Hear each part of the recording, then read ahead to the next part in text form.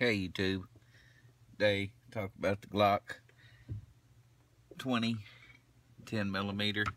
This is the 20 SF, and this is the 21 SF that I've had for a while, just for comparison.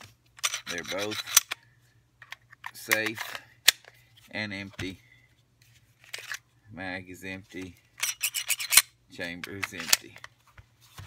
Got a package today. It's gonna open. I usually don't do package opening videos, but I figured I would on this one. Just to, let's see. This is something I bought off eBay. The shipping was rather slow, I will say that much.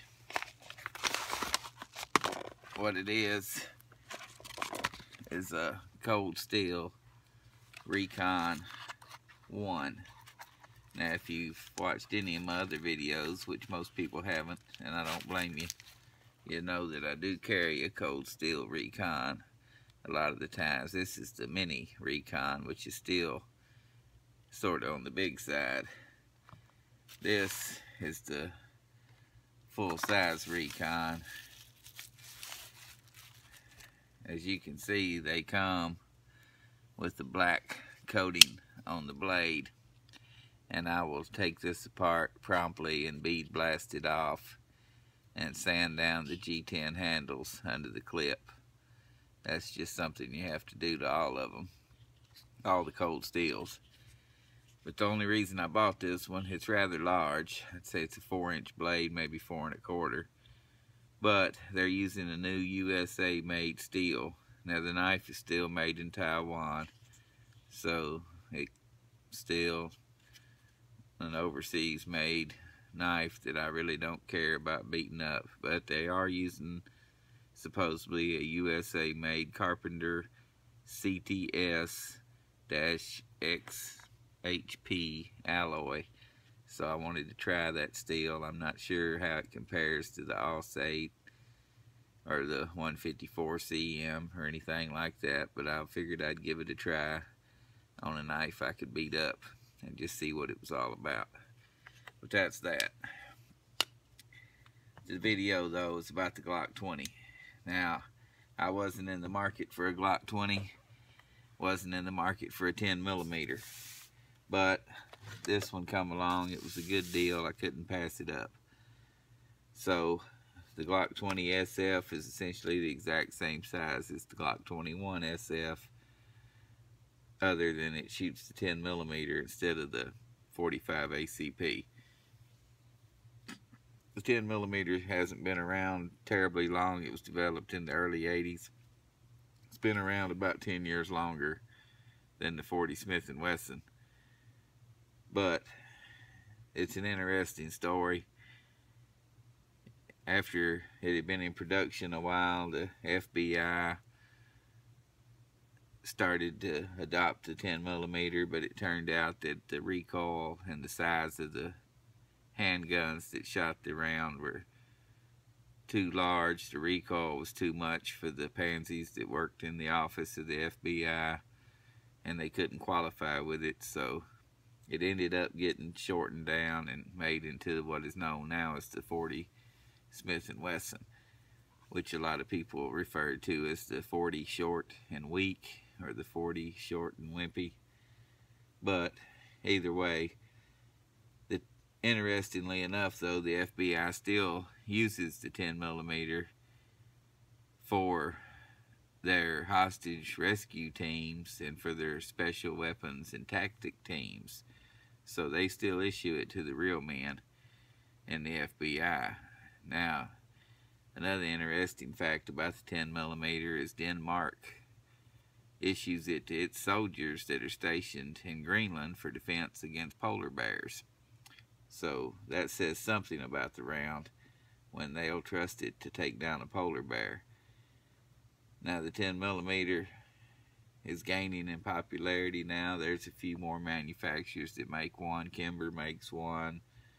ATI makes one. SIG even makes one now.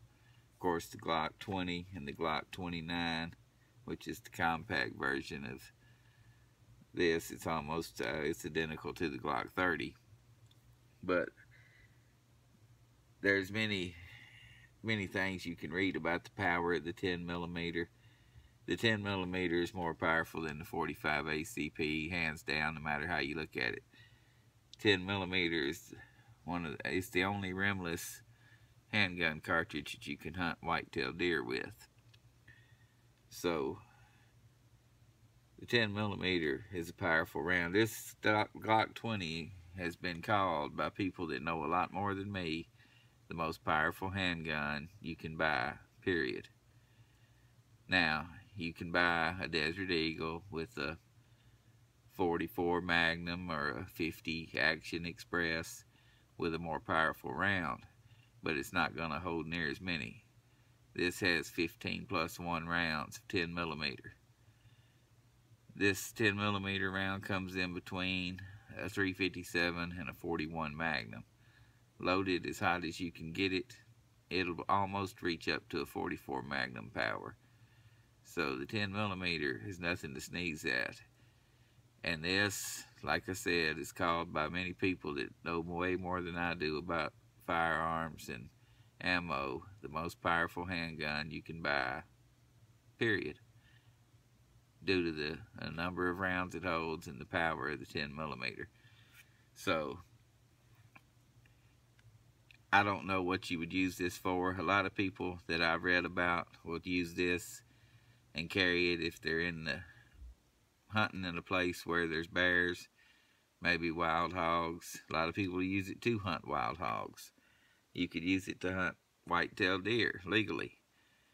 So it has a purpose, I guess. If you want the most powerful handgun in the world, I guess that would be a reason to buy it. If you can't handle the most powerful handgun in the world, you will probably step down to the Glock 21, get the 45 ACP, which is plenty powerful for bringing down a person. Now, there's many complaints that the 10 millimeter ammo is too expensive. It is kind of expensive. It's not that hard to find, though, because I've seen it in just about every store I've been in. As far as expensive goes, that don't really bother me because I load my own ammo. If you depend on Walmart for your ammo, or if you depend on retail stores to supply you with your ammo, that might be an issue. But if you make your own ammo, then that don't bother you how much ammo costs, because I'll just make it. I'll make my own 10 millimeter, I make my own 45, I make my own 9 millimeter. I don't depend on Walmart to supply me with ammo. So that's not a concern of me. But the 10 millimeter is readily available. It may cost a few cents more, but that don't really bother me either. There's a bunch of good hunting rounds you can buy for this, a bunch of full power hollow points that'll make this 45 ACP look like a 380. So if you want the most powerful handgun you can get, especially from Glock, get you a Glock 20. Now, what would you rather have, a 20 or a 21? I've been asked that. If you could only have one. Well, if I say get them both. They're not that expensive. These are not Ed Browns. These are Glocks. They can be picked up fairly cheap. So if you ask me which one to get, I'd say get both. Now, I shot both of them yesterday. I cannot tell any difference in the recoil. I shot them further than I normally would, and my targets here I'm not proud of. This is 10 rounds at 15 yards. I've never shot this gun. This was the first 10 rounds I shot through this gun. The trigger is all stock. Never shot a 10 millimeter at all. So I'm in there. The reason I shot so far away, 15 yards, is 45 feet.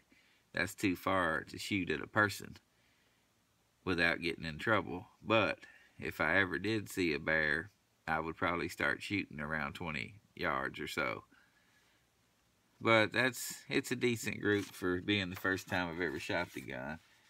I've shot my Glock 21 thousands and thousands of rounds, and my target's even worse on it at 15 yards. So usually when I'm shooting my 9mm and 45s, I'll shoot at 7 yards, maybe 10 yards. But I stepped it back to 15 yards for these two. And I mainly just wanted to compare the recoil because I'd never shot a 10mm before. And as far as I can tell, there's absolutely no difference. Now, I was using one of my home-rolled, hot, loaded 45 ACP cartridges, and I was using an anemic, weak, store-bought 10mm, but still, the 10mm will have more power. I was using a Remington UMC 180 grain full metal jacket 10mm, which is just a weak target load. But even the weak target load 10mm has more power than my hot loaded 45. I can't get a good, they're pretty much the same height, 10mm and 45. Of course, the 10mm is just a 40 caliber bullet, but it's coming at a whole lot higher pressure than the 45. It's coming out a whole lot faster, and no matter what chart you look at, the 10mm will always be on top of the 45 ACP. Now, I know people love their 45 ACPs, and there's nothing wrong with it, of course, but, and as I said at the first of this video, I wasn't in the market for a 10mm. One just happened to come along, and it was a deal I couldn't pass up, so I thought I would give it a try. If I like it, I'll start loading it, and I may look for a Glock 29. If I don't like it, I'll just sell it. My 21 I've had for a long time. This is also a Gen 3 SF. Has the Talon grips. I've done some work on the trigger. I don't carry this. It's too big for me to carry. But I love my Glock 21, and it ain't going anywhere. If I learn to love this 10mm, this 20 won't go anywhere. I'll just keep them both. They're both SF models. I like the SF. I'm happy with it. It's still big. It's still ugly, but it's a Glock. It works, and I'm going to stick with them. So a 10mm, you can read lots of bad about it. You'll read lots of good about it. But keep in mind when you're reading or watching videos that a lot of these people writing and talking never owned one, never shot one, but they still feel the need to bump their gums and tell you their opinion that somebody else told them. To tell you what they've heard, to tell you what their cousin's uncle told them. So don't pay no attention to that. Look at the charts, look at the ballistics, and you'll see the 10mm is superior in just about every way to the 45 ACP, except maybe price and availability of ammo. But if you're depending on Walmart for your ammo, maybe you better stick with the guns that Walmart sells. But the 10mm, I believe, is a cartridge that's interesting, it's powerful, and who knows, I may stick with it, start reloading them. This may be something that I start carrying, the old Glock 29. But that's about all I got to say. Thanks for watching my video, and I'm going to keep shooting this, and I'll make another video on it after I get a few hundred rounds to it. After I get some real rounds, I'm going to order some buffalo bore or some double tap and see what full power loads feel like out of it. Thanks for watching. That's all I got.